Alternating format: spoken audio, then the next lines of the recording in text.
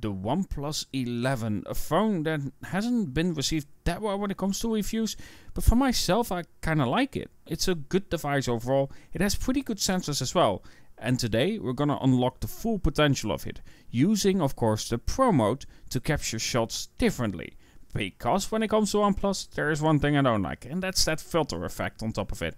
But with that being said, let's showcase what this device can properly do when you actually try. So let's go to a forest a little bit away from me to see what we can actually capture. Everything apart from shots that you see where the OnePlus 11 is featured on is captured on the OnePlus 11, including of course the trip itself.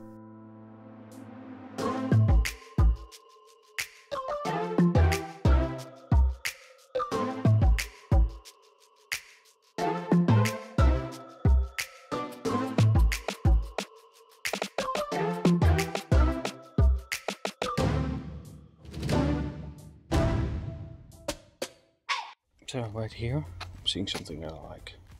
This trunk, it actually moves. Kind of looks like it's moving that way, but that one is different. That one, it's not the same, but it looks like it, you see. Maybe I can get a good shot playing around with that.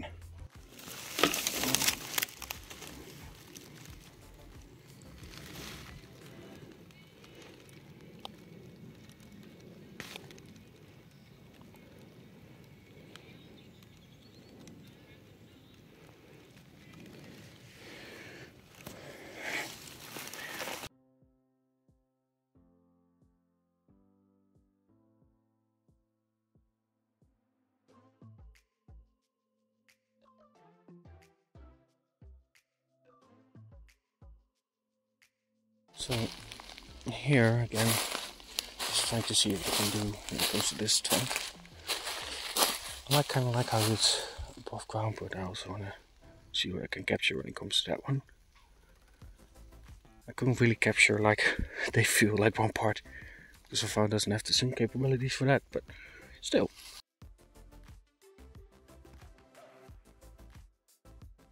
Right, so I like it when you have some moss in the shot itself, and greens contrasting a lot with wood. I really like that. So here again we have like a trunk just laying around. Of course it's fallen, as you can see. So we could potentially get a really nice shot, maybe connected to that tree, which would also be really nice, but see what we can get out of that shot. So here in this shot, what I really like is this leaf, right? It creates like a concave effect, and it allows a little bit of a house feeling, if that makes sense. So what we can do is play around with that a little bit, like see how it casts shadows. And again, following the trunk itself, just playing a little bit around with the angles. I think I like this shot.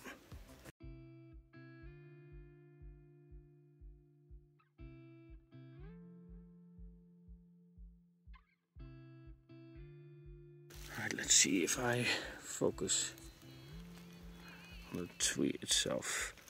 So right there, focus on the tree. Might be able to make something out of that, but we'll see.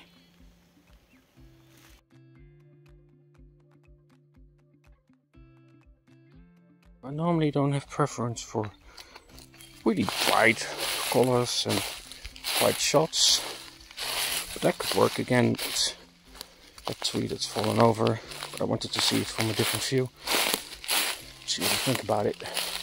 See if I somehow can get some light coming in. Now imagine this shot, the light for instance comes like that and just falls on that. That would be stunning. Also, like this angle, I could potentially do something as well. So here for instance, I'd be able to play a little bit with those stones up there, the green, maybe a shot that direction as well, because of how it connects to those two trees, but let's play around.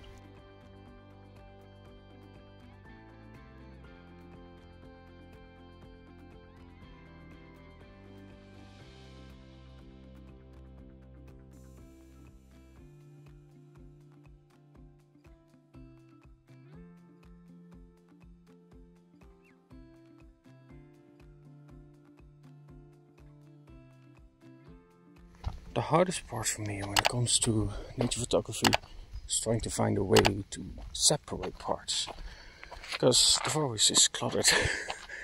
You kind of want to create a shot where you have a part that is a focus instead of everything being a part of the focus. It just doesn't work as well. Maybe the stairs here, for instance, I can make a focus point.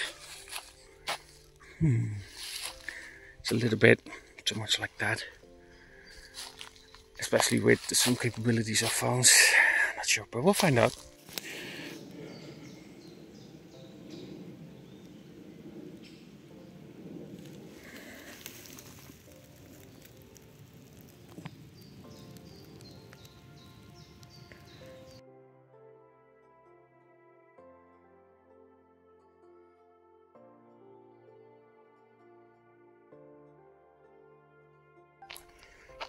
By the way, with OnePlus, I will say, well, their auto mode necessarily isn't the greatest for me, because sometimes it has that really odd effect on top of it.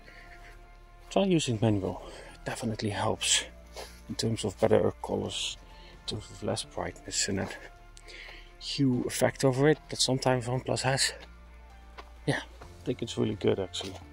So far, gonna check on PC of course, but it's good to play around with the device. Now with this one, again we can play. The tree, yes, has fallen, but unlike the others, this has fallen somewhat, of course, higher from the ground. You can have a shot that looks up instead of down or straight. Not to mention, of course, I have mushrooms around it as well. So again, you can play around with it a little bit differently. Alright, let me just hurry up because mosquitoes are biting me like there's no tomorrow. Get bloody lost, mosquitoes.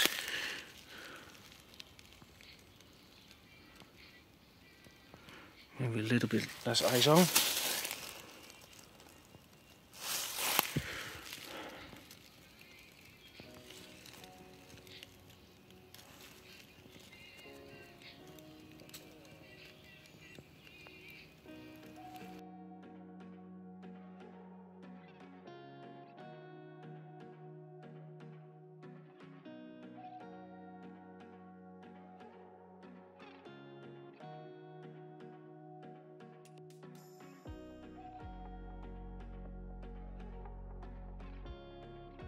This tree has a very unique character to it compared to trees around it, apart from that one, but mostly a lot of smooth trees, so potentially you just play a little bit around with the angle of it to capture details, maybe a little bit of depth.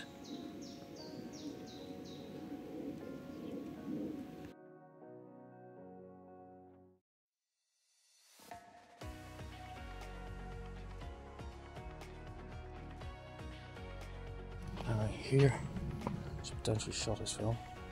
So we have this really nice contrasting leaf right here because of the sun path. We have our tree right there, something that looks like a dog. I'll show you a picture now. Anyway, nice contrast. We can play around a little bit with the angle, just get that nice contrast between the green, the sand, and of course the tree itself. So what I mean here, it's like, for instance, a little bit close, tree in there.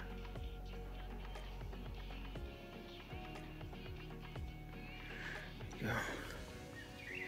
Let's see if we can a little bit closer, like so.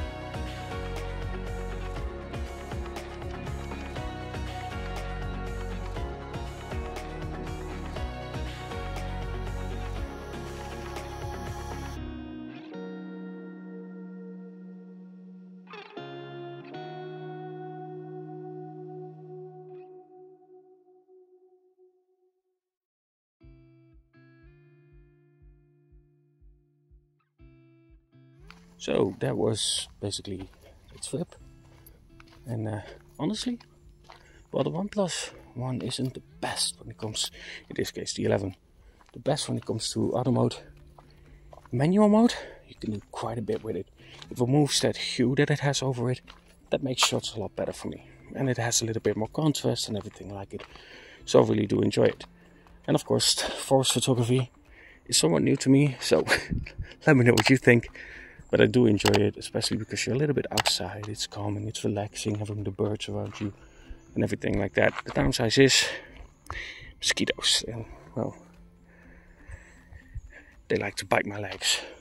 And yes, I know, as we call it in Dutch, to milk legs, because they're so white. Anyway, yeah, there we go. Hope you enjoyed the video.